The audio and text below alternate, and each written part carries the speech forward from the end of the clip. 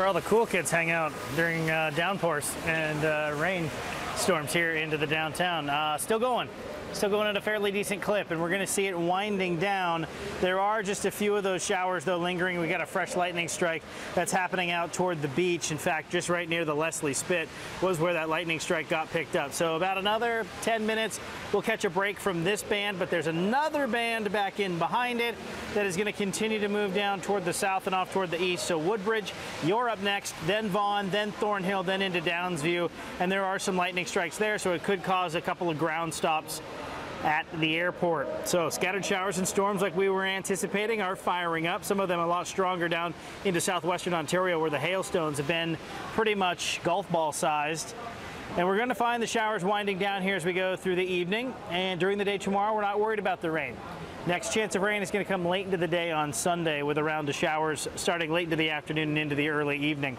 Our temperatures, they are going to be cooler. It's all the air that's into northern Ontario that is going to be moving through, not the stuff that's out toward the west. That's where the real heat is, and we are going to avoid that real heat.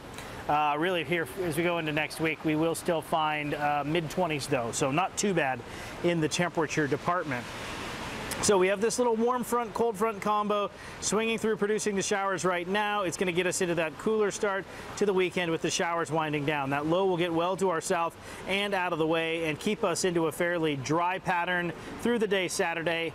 Most of the day on Sunday. Sunday evening, though, those showers return here with this secondary cold front that is going to drape across the area, bringing us those showers. And then we're going to be into a bit of a showery pattern into Monday and into Tuesday. Likely Tuesday morning, we'll start to wind things down and dry things out, and we are going to get into some better weather as we get toward the middle part of the week, although next Thursday another round of showers possible coming our way.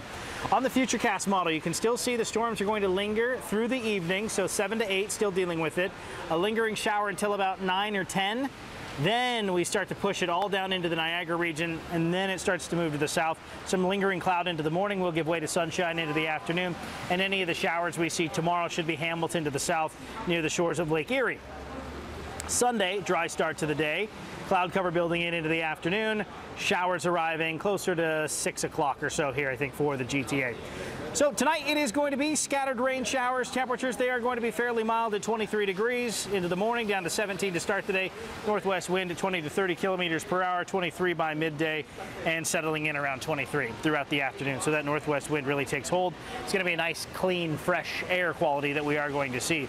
We'll get back to 25 degrees on Sunday with that sunshine for the first half of the day, cloud building in, showers into the afternoon, spotty showers lingering into Monday, chance of showers early Tuesday, and then dry into the afternoon. So Tuesday afternoon, all of Wednesday look dry until we get into the overnight. Morning storms there for Thursday, and then on Friday we'll clear things out as we head in toward the weekend. Temperatures all next week staying into the mid-20s.